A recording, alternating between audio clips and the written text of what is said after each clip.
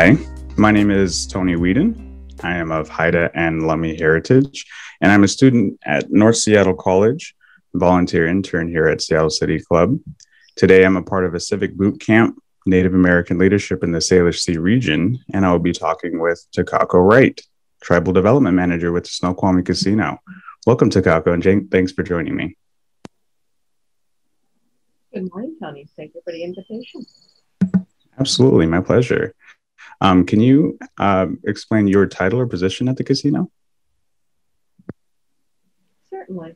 I'm the Tribal Development Manager here at Snoqualmie Casino, and that allows me to act as a liaison between our casino, our tribal government, and our membership, as well as community outreach programs.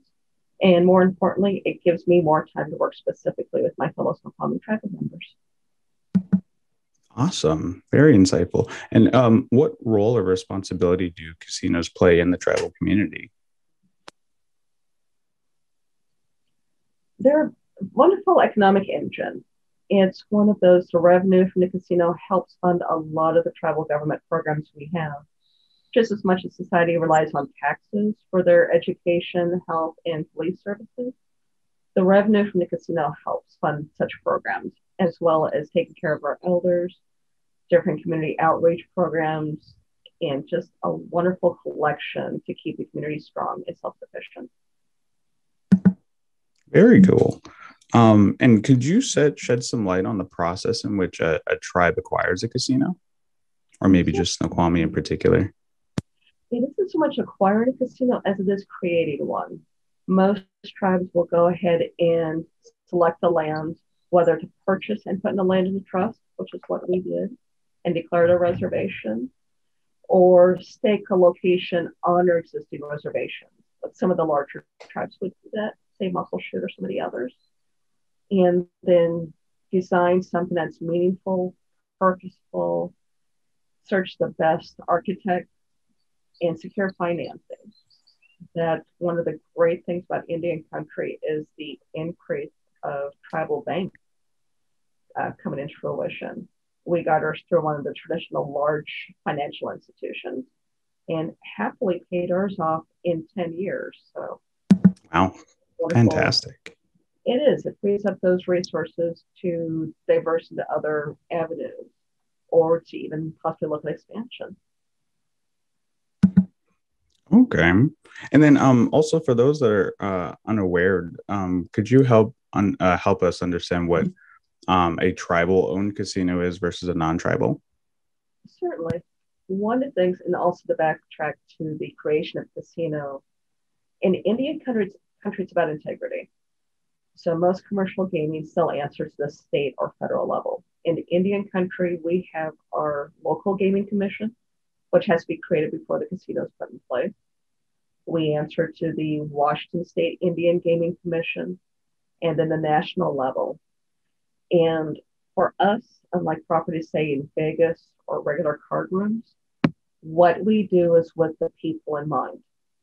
So every dollar earned in revenue or every dollar saved in fiscal responsibility is a means to go ahead and build the community up better, whether it's creating or expanding a clinic or transportation services. And we work with our C board, which is primarily our tribal council members. So they meet regularly with our executive team here and our gaming commission. And we have tribal council appointed gaming commissioners. So all of those come into play to ensure that every decision is not only in the best interest of the company, more importantly for the tribe and all the people involved. Okay, very cool. And what has your experience been working at the casino? I've been at the casino for 11 years, and it's just been wonderful watching the growth and development and the creativity. Very blessed to work with such a very talented team, especially in our culinary division. We have an executive chef who just recently created a one-of-a-kind dining experience to exercise all the senses. And he's in partnership now. We're going to do something really fun this summer. It's in partnership with our Snoqualmie Valley Historical Railroad Station. Oh, wow. Local wineries and the Salish Lodge. And our executive chef, Justin Lee, found one of the earlier menus from the early 1900s. And he's going to put a modern twist onto that. So just to sort of honor the old, put a twist for the new, and help educate so many. Oh, that's great work. Now, how many staff are Snoqualmie enrolled or Native America or the like? Certainly. We're currently 1,100 here at the casino, and as far as Snoqualmie tribal members, I'm one of 20, soon to be 22. We have a couple who are about to start here soon. And then we have at least 80 other Native American members from other tribes. Okay. And then, so is there a intertribal network that goes into the works of casinos like Snoqualmie? And as far as intertribal work, one of the great things is University of Washington 8 years ago created the Tribal Gaming Hospitality Management Program. And that was started by the Muckleshoot Indian Tribe's chairwoman of we need a means of sharing our knowledge, growing together, and being stronger together. And so we have board members and participants who are from Muckleshoot, our casino, Angel of the Winds, the Confederate Tribes of Colville, Yakima Nations. And during the summer, we'd go ahead and travel to each other's properties. It's a 3-month course live. We're going to try virtual this year, but a chance to see how other tribal casinos do things, sharing our knowledge, sharing our observations, and participants create their own capstone program, either filling a need or providing a service that could plausibly be carried out by their tribe and or casino. And so it's great to see how 12 tribes does things versus Nisqually Red Wind. And Washington State is unique in Indian country compared to other locations. Here we share knowledge. It's not something to be hoarded. So if there's a new vendor who's going to try to make headway into the state, honesty is first and foremost. What tribes sharing what they've learned of what works, what doesn't work. There's a new slots program. Different casinos help send their teams in to help put things in place. So while we joke that we compete about getting the customers in, and we joke who has the best entertainment, and we all know who's number one. Of course. It's all about working together and lifting each other up. And we kind of have that reputation. Some of us went to the National Indian Gaming Conference down in San Diego one year. And there was a vendor, you know how you have vendors, Rose. And they were talking about, oh, no, we're great. We're great. Oh, wait, you're Washington State. Yes. And so we're known that we look out for one another. And that's one of the great things. You won't find that in traditional gaming. You won't find that in Vegas. It's a matter of how are we stronger together? That's great. That's great. Very insightful. And on the topic of tribal owned casinos, what unique position would you say tribes have as sovereign nations running casinos? We get more freedom on how we structure things in our property. There are some tribes who their entire gaming floor is strictly class 2 gaming. And the difference between class 2 and class 3 gaming, class 2, whatever goes in those machines stays with the tribe to do what they wish. Class 3, as part of the gaming compacts that each tribe sets up with the state for that mutual respect, a portion of that gets shared with the state.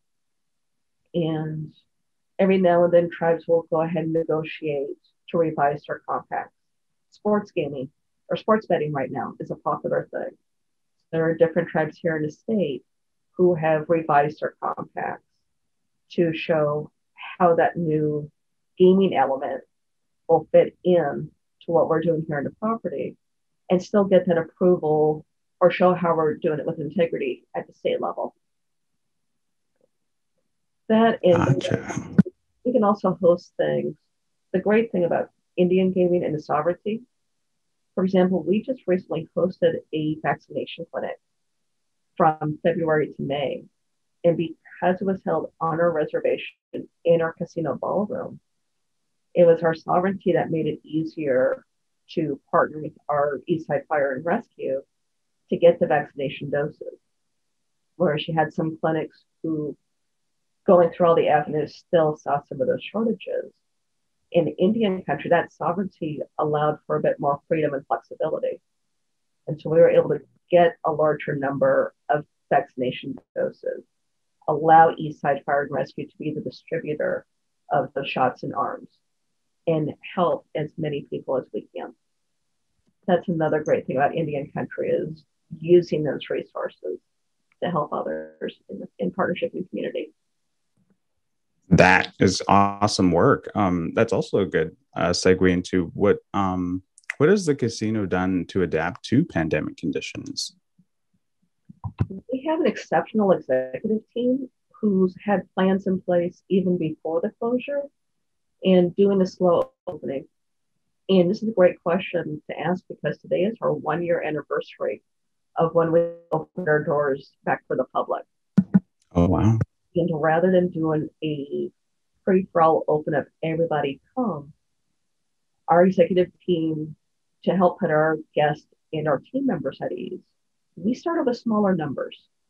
So it was one of those, let a smaller group of people feel comfortable as they ease into it, as our team eased into it with many safety protocols in place. Then we expanded those numbers. Then we adjusted the hours. And even if we are currently in phase 3, our property is set up with extra level precautions as if we were still phase 2. So we have barriers in place. We have PPE readily available for everybody. And it's that constant display of safety first for all of us. So just being really flexible and fluid.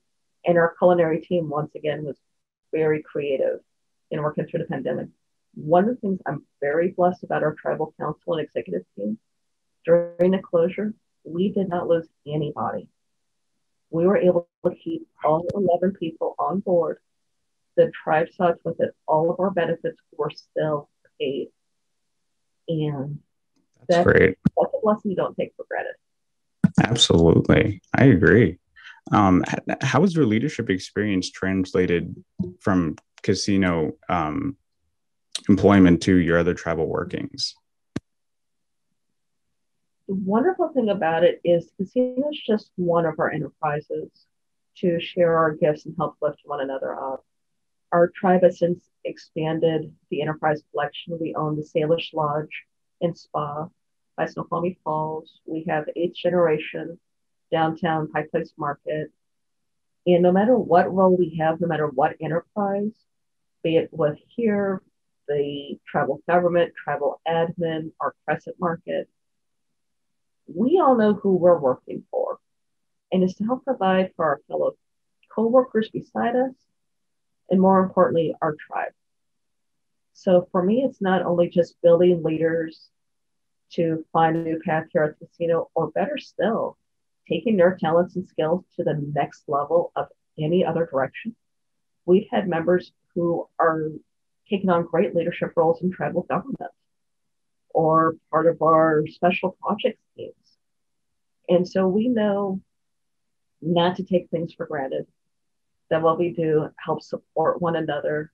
It's what happens at the lodge, helps tie in with what we do here, what 8th Gen does. So for us, it's interconnectedness. And even for members who don't work for any of the enterprises, we all know that what we do has a purpose.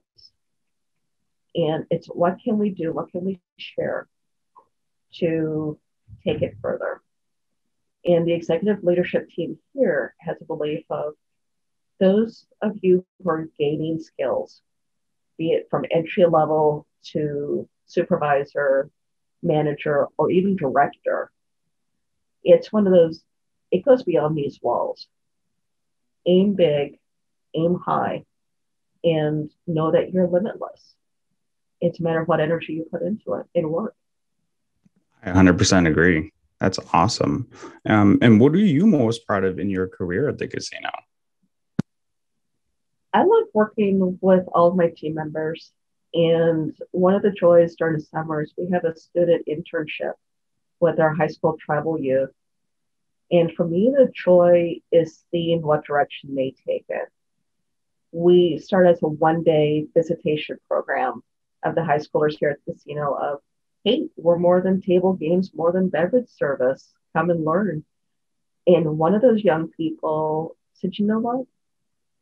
It's my turn to tell our story with our voice. And she's done a phenomenal job. Another member in that group worked with us for a while in different departments, went and got her degree at UNLV, and she's currently excelling in one of the properties down in Vegas.